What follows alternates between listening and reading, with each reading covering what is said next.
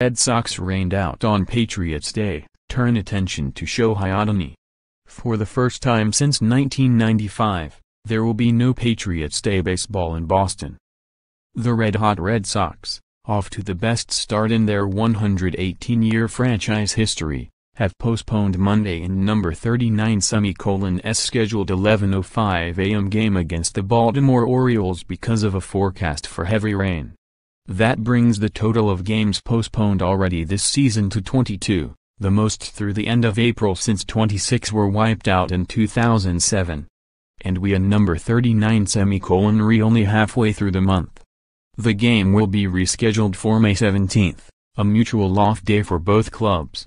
The Red Sox defeated the Orioles on Sunday to improve their record to an MLB best 13-2.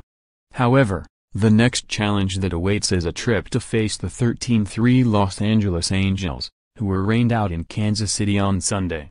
That sets the stage for rookie phenom Shohei Ohtani to be on the mound against Boston and number 39's David Price in the opener of a 3-game series that begins Tuesday. The Patriots Day game is part of a citywide celebration, and fans from Fenway Park often would gather outside after the game to cheer on runners in the Boston Marathon. Follow Gardner on Twitter @DVGardner.